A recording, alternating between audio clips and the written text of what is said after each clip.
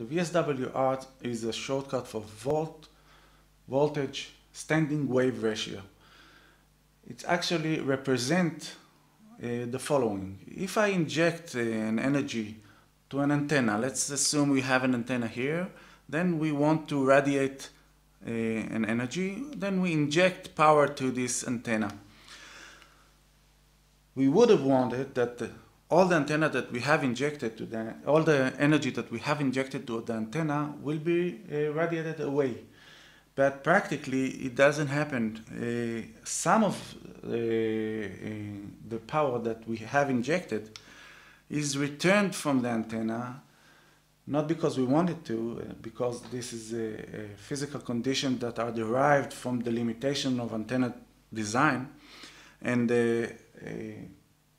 measuring the ratio between the return wave and the incident wave, the one that is marked here in green color, the ratio between them is represented by the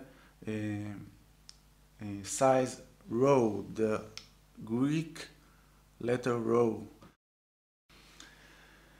Another term that is actually the same term that is very common in specs is the return loss. The return loss is actually the same. How much do we loses relatively to the power that we have injected to the antenna.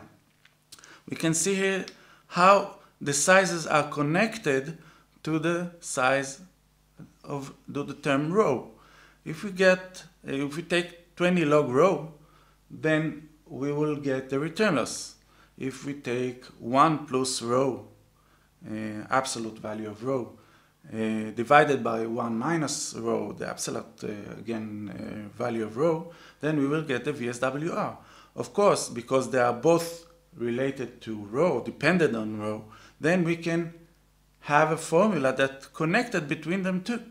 The return loss, though, is the 20 log VSWR minus 1 divided by VSWR plus 1 as indicated here in this formula.